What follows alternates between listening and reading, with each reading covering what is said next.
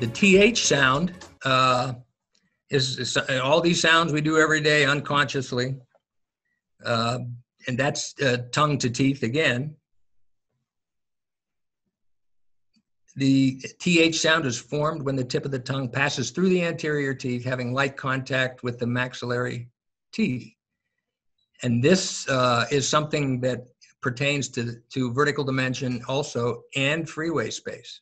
And vertical dimension and freeway space are intertwined to a point.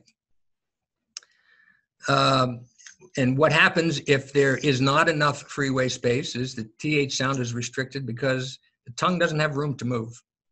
And that means that the anterior teeth are too high or too low, or the VDO is open too much, and we need to change that. So one of those three things are usually the culprit. There should be a minimum of 2 to 3 millimeters of maximum intercuspation, forced freeway space with these patients at rest.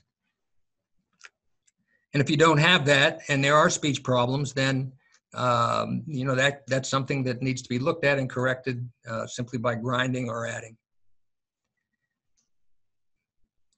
If you suspect that the teeth are set too low, restricting freeway space, too much vertical dimension, just reduce the plane, whether it's the upper or lower, and you'll have to check to see which one is the prudent one to fix. Or do you need to reduce anterior teeth, lower or upper? Any of those things are possible to improve the TH sound.